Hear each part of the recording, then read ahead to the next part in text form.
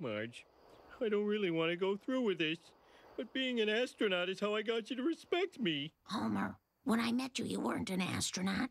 You didn't even know how to use a touch tone. But I still respected you, and I always will, no matter what. Homer, you already dialed.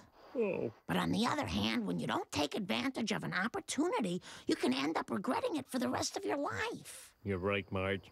Just like the time I could have met Mr. T at the mall. The entire day I kept saying, I'll go a little later. I'll go a little later. And then when I got there, they told me he just left.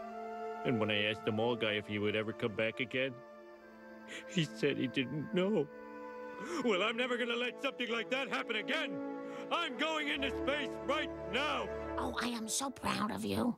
And I know it's going to go just fine.